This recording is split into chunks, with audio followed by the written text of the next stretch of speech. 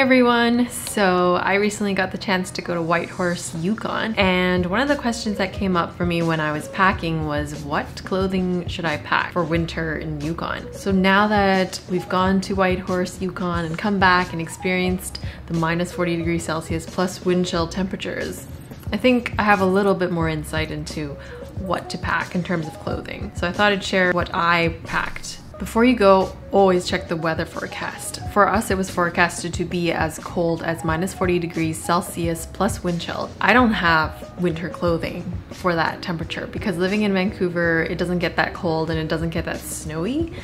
So it doesn't make sense to go and buy expensive winter gear just for that trip if I'm not gonna be able to use it at home. But they do rent out winter clothing. So that's what we did. We went with Men's World. But there are some other companies as well that also rent out clothing, like Arctic Range, I believe. And so they usually have two packages. All the companies that do rent out clothing are pretty much equivalent. I think they vary a little bit in pricing, but the clothing that they rent out is about the same. So there's two packages of clothing based on temperature ratings, really. So I just emailed them and asked them which one would be more appropriate during our stay.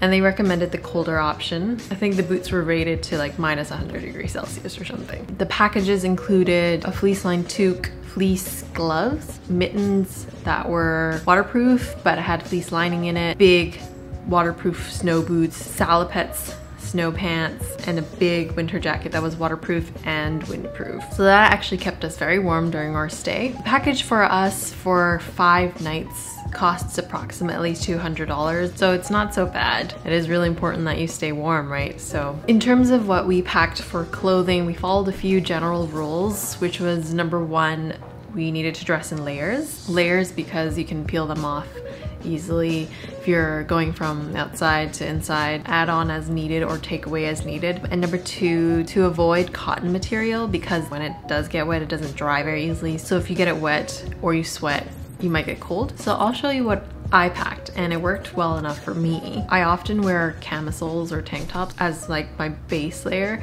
I know that a lot of people recommend also like a long sleeve base layer, so you might want to do that instead of this, but this is just what I did. Just a basic cami. It's not cotton, it's from Uniqlo. It's from their Heat Tech line. And then on top of that, I would wear a fleece turtleneck also from Uniqlo. It's very soft and it's very warm. And then on top of that, also from Uniqlo, is this fleecy zip up. So it's like this. It's very soft, very comfortable, and very warm.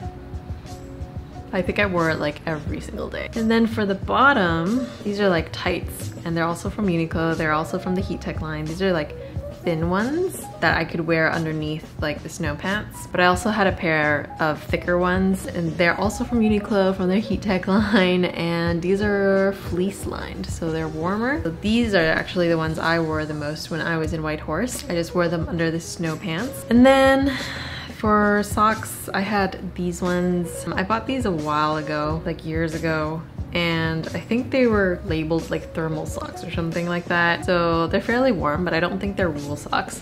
So if you get wool socks, those also work really well. I brought my ski pants, which I only used mainly if we were just going around town or if it was a little warmer outside and I didn't want to wear the full like salopette. So I also brought my ski pants.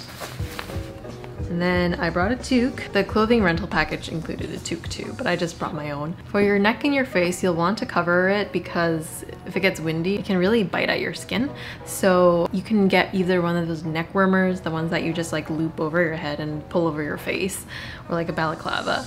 But I didn't have one of those, but I just brought a scarf and wrapped it around my face, and I could pull it over my face when I needed it. I brought these mittens that are fleece lined mittens. They're really warm, but I mainly used the gloves provided in the clothing package because I could still use all my fingers, and those fleece gloves were actually really quite warm. So last but not least, here are a few other things that you might want to pack. Sunscreen and sunglasses, because if it's sunny and then it reflects off the snow, it's gonna be pretty bright.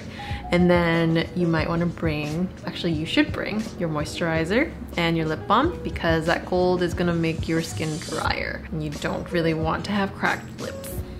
And the other thing is if you're planning to take videos and photos. Bring extra batteries because in that kind of temperature, they run out really quickly. Okay, so thanks for watching and I hope that was helpful. If you want to see more, please subscribe so you can follow Daphne Explores. Bye. Also stay tuned for the vlog. I just said so many times. Here are